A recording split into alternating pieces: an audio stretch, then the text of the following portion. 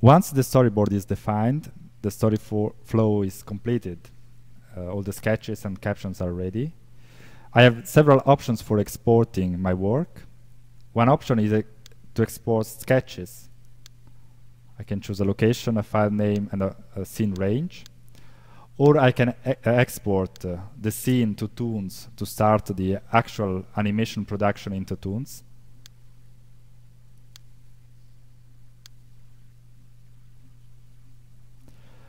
Or I can print my storyboard.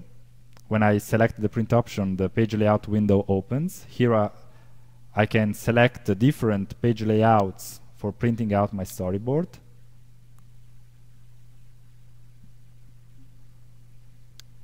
For instance, in this case, this is a 2-row, each with 3 storyboard panels. Or I can choose a different one. This one is with has 3 columns. Or if I'm not happy with the layout already available, I can create my own, and later on I can save it. I can decide the page size, the page format, and so on in the page setup window. I can activate the grid and set aside to have some references when creating my element. And then I can drag and drop the elements, and I can start composing my page layout. Now I'm adding the captions.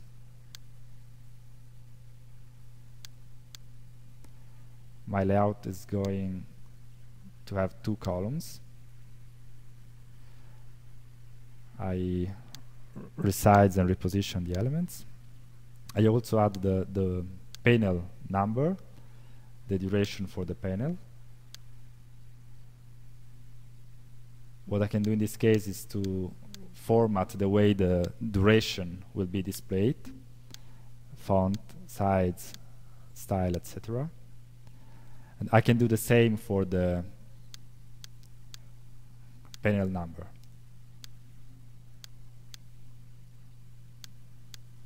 I can also choose a color.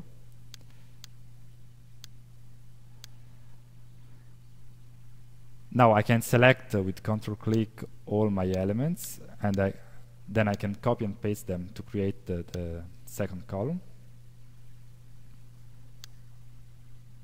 I can add also a page number that will be displayed on each page of my storyboard, printed storyboard.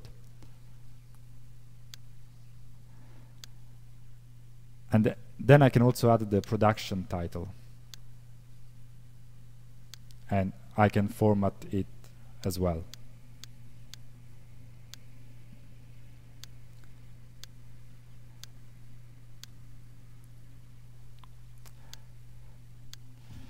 When the layout is ready, I can print out my storyboard also as a PDF.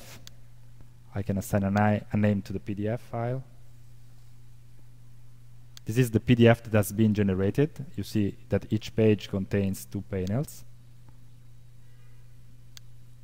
So now my storyboard is ready to be exchanged with other studios or with other people working with me.